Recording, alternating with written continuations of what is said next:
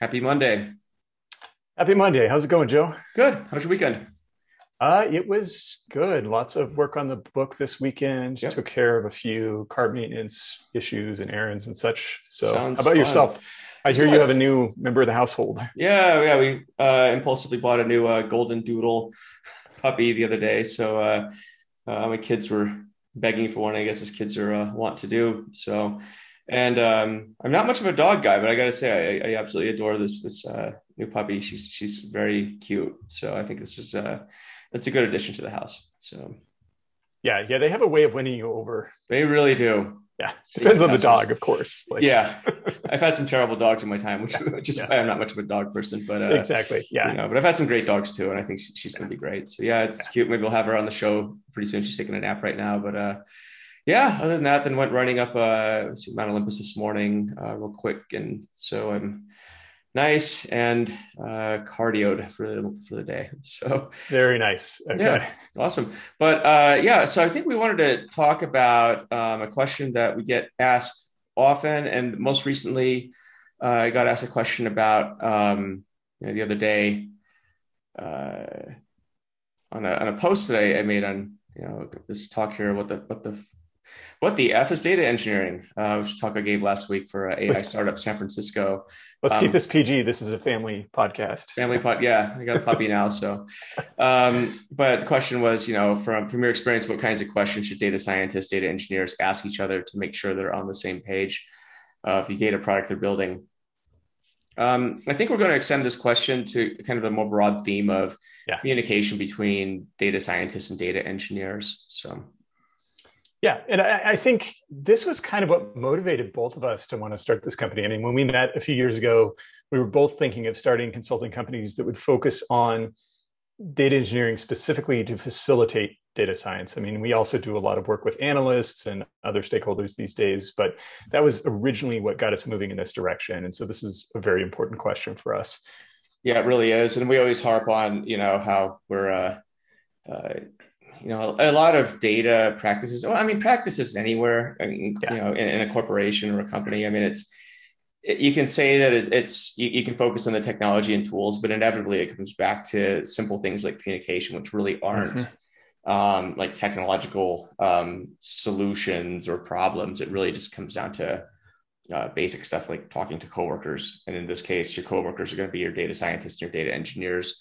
So, do you want to kick it off and maybe go through some of the maybe some of the challenges that we see, maybe some of the bad patterns out there? Yeah. So some of the bad patterns that I think we've both experienced. Well, the number one bad pattern is just siloing, right? So Hmm. fundamentally, our notion is that data engineers exist. They get hired, they get trained to serve use cases, to serve data to other consumers. But often we've seen the pattern where data engineering team gets hired, they kind of develop their own notion of what they're supposed to be doing. They build out a bunch of interesting data sets, but those data sets don't necessarily get consumed if there's no communication between the consumers and the producers. And then on the other side, data science has tended to be this very ad hoc profession. You grab a laptop, you install Python, you install R, you install a handful of tools, and then you just start building locally on your local machine. And again, if that happens, like that's a great way to start. But if there's no communication from that data scientist, the data engineer, then the needs of data science don't really get served very well. Like data scientists spend a lot of their time just being kind of ad hoc data engineers. In other words, downloading data sets, maybe from APIs, maybe from public files, and then trying to make sense of them, trying to clean the data without getting help from the professionals who are trained to do this task in an automated fashion. And so there's Right. just like a lot of wheel spinning, a lot of wasted effort, a lot of good work that never gets deployed because there's no communication between the people who are doing that work, exploring the data, and the people who are actually capable of deploying it, the data engineers, the ops engineers, and others. Right. Yeah. I'd say it's starting to happen. I would say maybe that data scientists and data engineers are becoming more aware of maybe the Mm-hmm. communication barriers that used to exist. But yeah, Yeah. the classic thing was just the lone data scientist, cracking away on a laptop and, Yeah. producing Jupyter notebooks that may yield interesting results on that notebook, on that laptop, but aren't broadly distributed, to Or the data. repeatable, right? If Repeatable. if no Yep. one Yeah, like often you don't even know what steps you took to clean the data by the time you're done. And so there's no way to put that into production without like kind of reinventing the wheel each Mm-hmm. time. Yeah. Yeah. And there are some cultural tendencies that have encouraged this too. So, boot camps are great for data science, but boot camps they often teach laptop skills. They often do not teach communication skills and Mm-hmm. productionization skills. Kaggle too. It's like, okay, it's awesome that you're exploring this data, you're developing new techniques to get value out of this data and competing, but are you learning how to do that in a production environment? Not necessarily. There's a transition required to move those skills into production. And that's where data scientists and data engineers need to be communicating and having some common incentives to work together. Yeah. Yeah, for sure. Yeah, these are classic problems, but Yeah. what are some solutions? Yeah. So we came up with a long list of solutions. Yeah. I think one of the critical things is just better mutual appreciation between the two. So some of my solutions are a little bit vague, and then you got down to some very concrete ones, which will come to in a minute. But in other words, I think it's very important for data engineers to understand what data scientists bring to the table. Mm-hmm. To be frank, and I've been guilty of this too sometimes, mea culpa. Data engineers can be a bit dismissive towards data scientists because on the engineering side, data engineers have these awesome cloud skills. They build complex systems. They automate. They're generally not messing around with stuff on laptops. And so they can be a bit dismissive towards the contributions of data scientists. The important thing for every data engineer to understand is that, as we're fond of saying, like data scientists in some sense know where the bodies are buried. In other words, they have like a deep understanding of the data that they explore. They know stuff about it that would take you a long time Yep. to reproduce. And so you need to be talking to them and understanding the data and getting value from their contributions. On the other hand, I think data scientists really need to understand the value that data engineers bring to the table, that they can make the data scientist's life a lot easier and more efficient. Yeah. Yeah. Empathy is it's a wonderful thing. Mm-hmm. So, and again, that's why you mentioned that, these solutions aren't very technology heavy, right? I Right. mean, it's just basic communication Yeah. 101. And so just go talk to your counterparts and just understand what they're doing, understand what they need, vice versa, understand what's working, what's not working. I think a great way to Yeah. do this is just, uh, if you're on a team together, stand-ups and sprints work wonderfully. Plan your work Yep. together. Try and work in a single piece workflow as well, where the body of work that you're doing has a sense of like real-time collaboration. Where this starts going wrong is when you have very disjointed Mm-hmm. workflows. Say you're working on a data product, for example, data engineer over here is working on something that's completely out of sync with the type of work a data scientist is doing. I'm a fan of just making sure that workflow is as harmonized as possible because this reduces errors and defects and waste, as they say in kind of lean management. So yeah, and in high functional organizations, like data engineers and data scientists are communicating constantly, right? So other Yeah. things you could do is pair program. And Um, you enforce know, it, right? Like make yeah, rules about pair programming. Yeah. mhm, yeah. This brings people closer to the work. Yep. Yep. Obviously, there's going to be some crossover where if would a data scientist help with a Kafka pipeline, for example? I don't know. Yeah. So, but they maybe should have some say in terms of like the inputs and outputs that might be useful. Exactly. Like more like what's the message going to look like? Even, and we can extend this out to like application developers, for example. That's another area where you see a lot of siloing, where application developers know that their work is going to be consumed downstream by data scientists. But if they're not talking, then they may format the data or the message in a way that's very hard to untangle. That requires a lot of work to get sense out of it. Yeah, and that's where like Yeah. the data engineer runs the risk of playing middleman here Yeah. or middlewoman. Yeah. But the problem with that is if it's a game of telephone. So Right. if you're an application developer in your sprint, if you're producing something that's going to be used downstream, it's best to get the data Mm-hmm. engineer and the data scientist together in one room and plan out this work and plan out the deliverable. Because the thing that's going to happen is inevitably the outputs aren't going to match the inputs and Right. the workflow, and then this is why I'm a big fan. Just like I said, single piece workflow as much as you can. Make Yeah. sure it's a unit of work that you're all trying to build together. So it'll Yeah. go a lot faster. It may seem like it goes slow, but when you're working on um, you know one workflow, this also means that there's an error in this workflow. you can address it immediately. This is pretty standard DevOps stuff and data ops.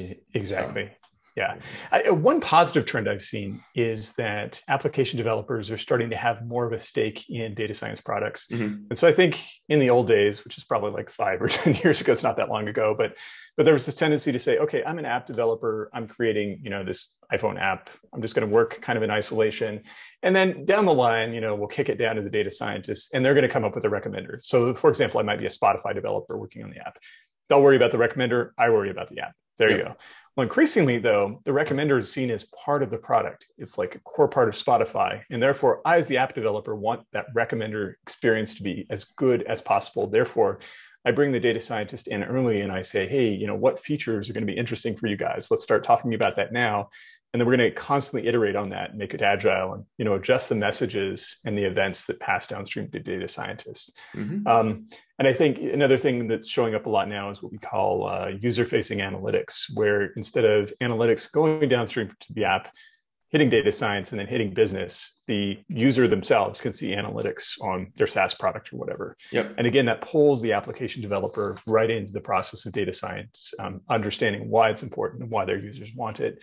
And so I think anything that you can do to create common incentives to say, both the data scientists, well, all three, data scientists, data engineers, software developers are all responsible for this data science product, work together, figure it out. Yep. Yeah, it's a big one for sure. And we have quite a few clients doing, embedded analytics right now and, embedded kind of self-serve dashboards for end users. And yeah, it's changing a lot, which definitely means the application developer needs to be brought into the discussion like immediately. Yeah. And helping drive the implementation and the build. Also mutual engagement, mutual incentives, right? So if people work on the same team or if they don't, make sure incentives are aligned. Right. If there's a common reporting structure, great. If not, just make sure that teams are incentivized to work together and deliver tools and products that are mutually beneficial. So exactly. And to the point where if you're a data science manager or a software development manager, call out the other teams when you succeed, like, hey, it's awesome. We all work together. We delivered this new recommender. Look at the results we're getting from this. Make sure that you shine a light on the people who helped you, because if you do, they're going to help you in the future. Like you're all going to look good together instead of looking bad separately by not getting work done. Yeah. And I would say in some cultures, making the other person look bad is part of the incentive structure. Right? This happens. And I would say it's a sign of a, pretty toxic workplace, but this does happen. And so that's the reality of it. Some teams are incentivized to make the other ones look not so great. So, if that's the case, do your best. And if it doesn't work, then there's probably other places you can go work. So, yeah, it's the organizational rot problem, right? I mean, this is a huge topic, but if the incentives are all about stick and punishment and not carrot, then that's not a pleasant place to work. It turns toxic and probably not going to get great results. Yeah. I mean, it's Charlie Munger always says, show me the incentives and I'll show you the outcome. Yeah. So, but, incentives work wonders. And I'd say, teams that are aligned in data science and data engineer, they tend to work really well together. So, and then finally, I would say, the technical solutions, once you got communication, incentives aligned, technology, this is where you document stuff. Again, I would say this is maybe a technical discussion, but it's really just a best practice discussion. I mean, sure, you could write documentation on loose leaf paper as you want, as long as somebody else can understand what's going on, whether it's workflow, data issues, or what data means, et cetera, et cetera, et cetera. Like this is basic data management stuff. Both teams need to be working on this. Yeah. And this is where I'll loop back to the siloing between data scientists and data engineers. I think one of the common problems is that they tend to use somewhat different tools. Data scientists tend to use R and Python pandas, tools that data engineers aren't quite as interested in. And data engineers, tend to use like PySpark, SQL, other things, but have the documentation and then explain it to each other, right? Like these teams are perfectly capable of speaking each other's language so long as there's open communication. You can sit down and explain to me what your R notebook does. And I would be like, okay, so here you're aggregating, here you're taking statistics. Great, I get it. Same thing, data engineers should explain their work to data scientists in a way that's going to help them to do their jobs. And the documentation facilitates that if you add the extra step of actually communicating. So documentation just doesn't sit there and rot with no one looking at it. That's where pair programming comes in handy, right? Is if you're kind of tied together, then, or just code reviews. Even if you're not going to pair program, then review the code or at least understand what's in it. And So this loops back to stuff like version control, for example. And now maybe it's for code and for data version controls. I say data version controlling is a bit more new on the scene, as a practice, but code version control has been around for a very long time. And if you're not doing it, please start. Yeah.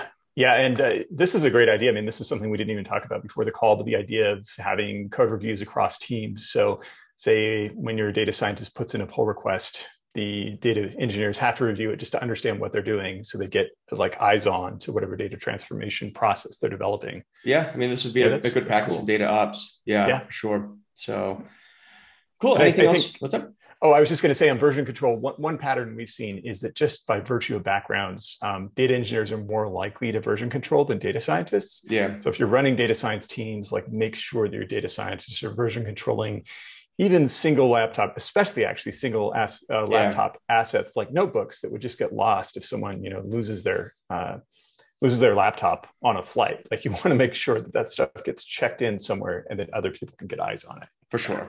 Yeah. Yeah. Yeah, exactly. Cool. Anyway, I think it's going to be maybe the first in maybe several discussions on just communication patterns with data scientists, data engineers, and just kind of the broader organization.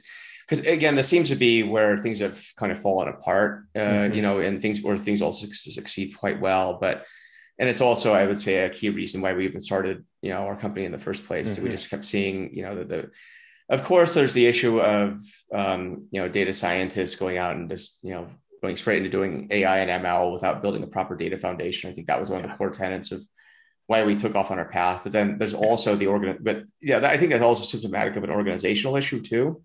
Maybe the data scientist is being pushed to get these types of results, maybe prematurely. Without building the foundation, and we've seen this happen where companies will hire an analyst, a data scientist, expect them to, also build the data infrastructure in place. And so we have, lots of discussions with these types of people about, okay, so how do I convince my boss to hire a data engineer, or, what's the best way to go about doing this? But I think a lot of it does come back to communication with stakeholders as well. And this is just something that doesn't go away. Like for as much technological improvement as there has been, and sophistication improvement as there has been in the data space, it still clearly comes back to just basic communication, talking to people. It's a weird idea, but you should try it. So yeah, that's very interesting.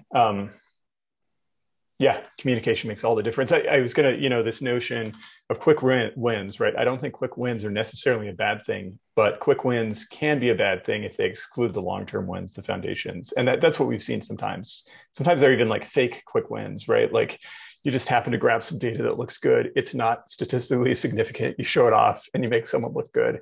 Yep. And that's your entire job, right? Yeah. Yeah, we talked to Potemkin. Yeah, I was going to say Potemkin data science and data engineering. We talked about this last week, and it's so true.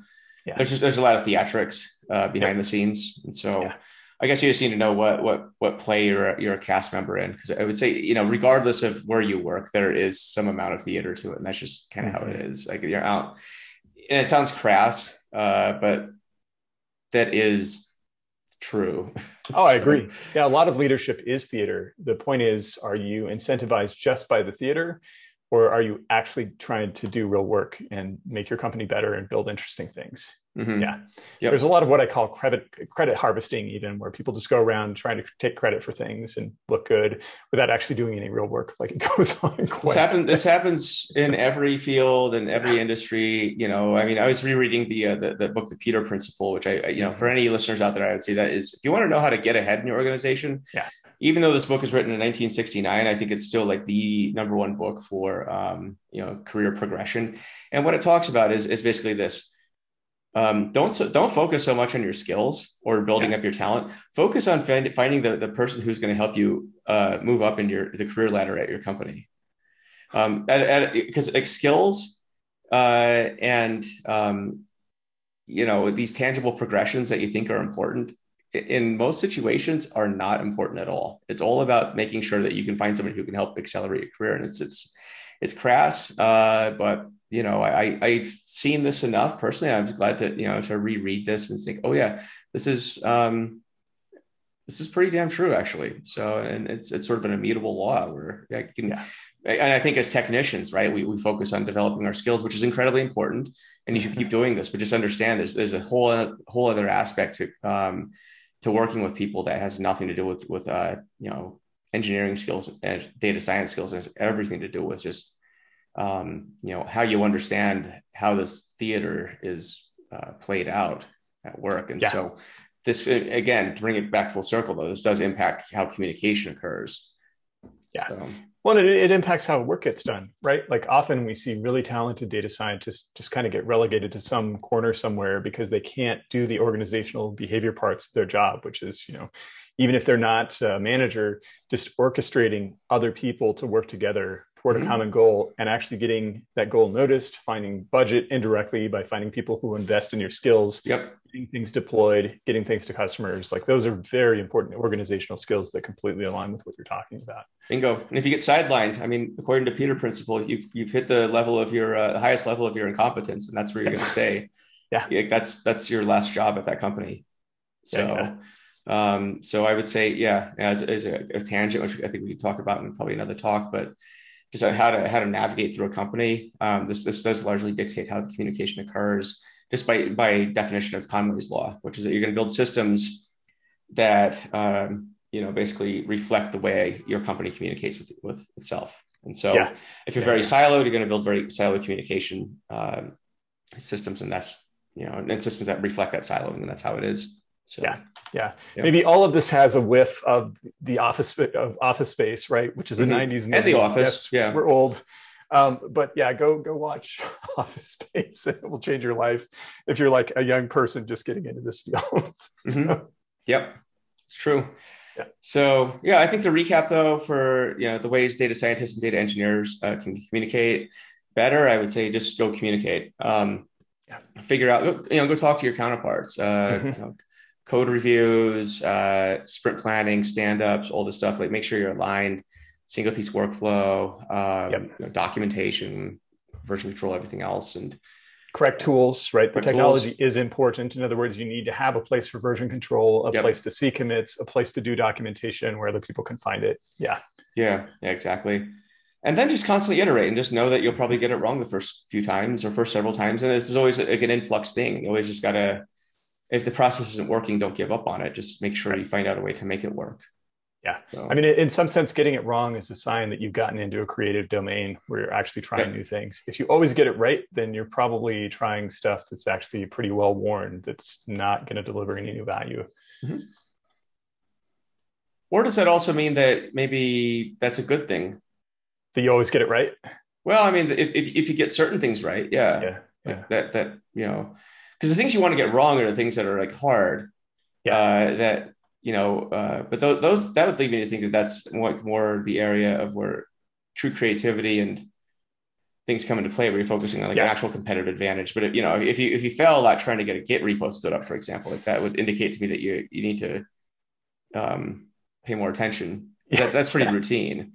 That makes sense. So you're saying like the easy stuff you should be getting right consistently, the hard stuff you should fail at, which comes back to the discussions of DevOps principles and Agile and everything else. At least it's a supposition for today. So well, cool. Anyway, looking forward to talking more about these types of topics. It's funny in the office hours that we do and people that we talk to, which is it's amazing how much we talk about technology a lot. We are data engineers and so forth, but it really comes back to communication, and that's just kind of how it is. So well, cool. Well, have a good week and talk to you next week and all that fun stuff. So all right, sounds good.